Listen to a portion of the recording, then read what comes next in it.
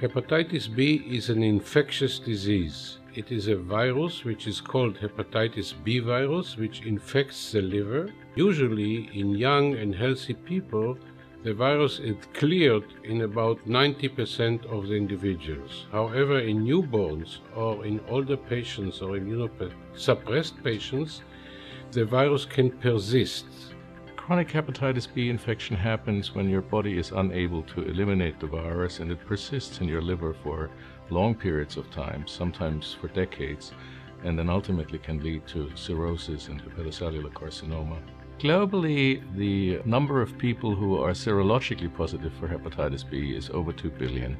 The number of chronic carriers, the estimates vary, but it's somewhere between 150 and 400 million carriers.